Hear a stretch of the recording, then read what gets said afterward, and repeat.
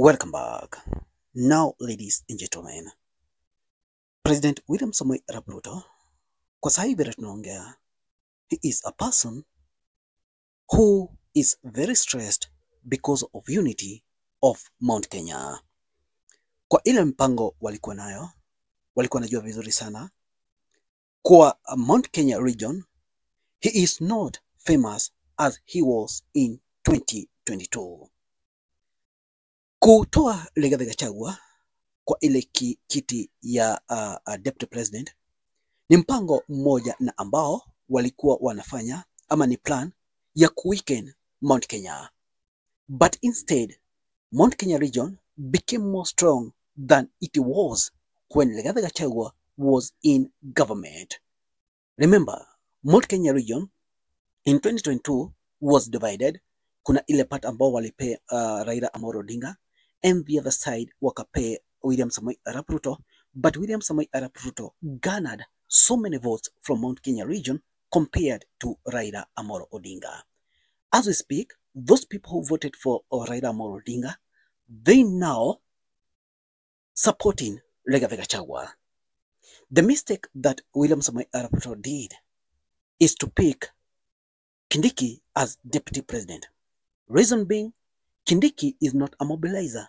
You cannot compare Kindiki with Rigathi Gachagua.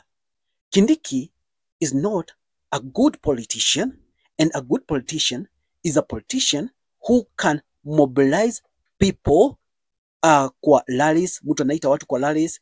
Seme kama akienda pale Kiambu watu wengi wanakuja. Mtu ambaye anaweza mobilize watu akienda pale Nyeri watu wanakuja.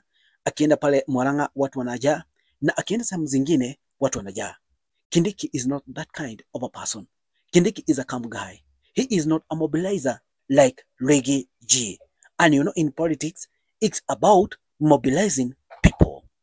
Now, since hii kadi yake ya kutoa Rigathi Gachagua na kuweka Kindiki, it has not worked because as we speak, Mount Kenya no imekuwa very united. There is a plan.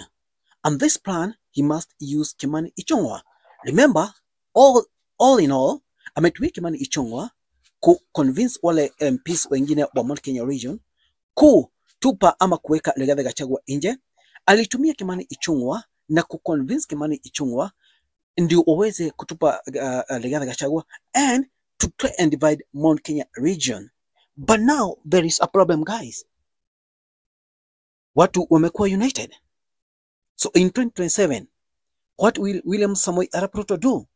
Now, this is the game plan, ladies and gentlemen. And this might work very well if the Kikuyus will not plan themselves well. Kuna ile side na ambayo itakuwa inasimama na ile side ambayo itakuwa nyuma ya Rigathi Gachagua. Na Gachagua amesema atapeana mwelekeo coming 2027. 2026 next year, ladies and gentlemen. 2025, I mean.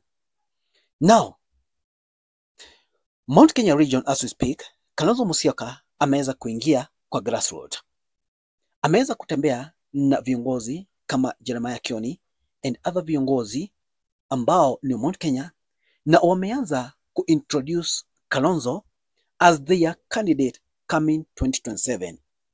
Mark you, if a Kikuyu atasimama kama president, waende kwa debe na William Samoei Arap Rûto, people will prefer Rûto than a Kikuyu because Kikuyus are not loved.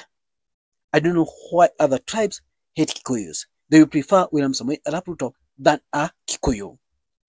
So the only thing they will do is to support Kalonzo Musyoka. Now this is where the game plan is, ladies and gentlemen. Wakati Kalonzo Musyoka atasimama aungwe mkono na Wakikuyu wale wengine, timu ya William Samoei Arap Rûto, kuna uwezekano wataweza kusimamisha Mkikuyu ndo aweza kudivide kura za Mount Kenya zisiende pale pamoja. And that's a game plan.